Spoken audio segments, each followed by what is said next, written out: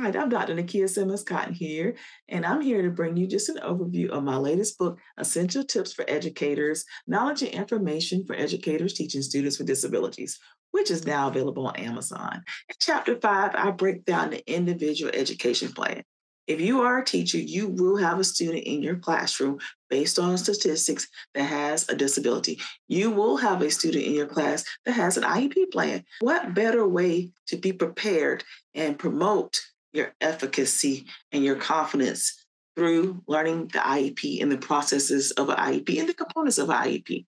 I remember when I was a first year teacher and I saw IEP, it was a foreign document, foreign language. It was very overwhelming. So, chapter 5, I break down the individual education plan, talk about common IEP terms, an example of an IEP, and break down those components in an IEP. I talk about services related to the Individuals with Disabilities Education Act, various accommodations, the difference between modifications, accommodations, and adaptations. I provide the services that's offered for students with disabilities, and then some essential tips for implementing the IEP effectively.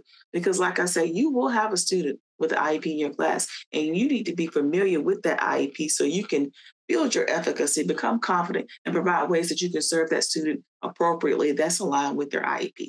So grab your copy of Essential Tips for Educators, now available on Amazon. And as always, thank you for your support and get essential.